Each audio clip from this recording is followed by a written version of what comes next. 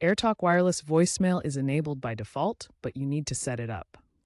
First, create a PIN for secure access. Dial *86 from your AirTalk phone and follow the prompts to set a 4 to 6 digit PIN, confirming it when asked. Next, record your greeting. You can do this via the AirTalk app or by calling *86 again and selecting the greeting option. Keep your greeting under 30 seconds and test it by calling your own number. AirTalk Wireless offers visual voicemail, which transcribes voicemail messages into text within the AirTalk app for easy reading. To activate visual voicemail, open the AirTalk app and enable it in the settings.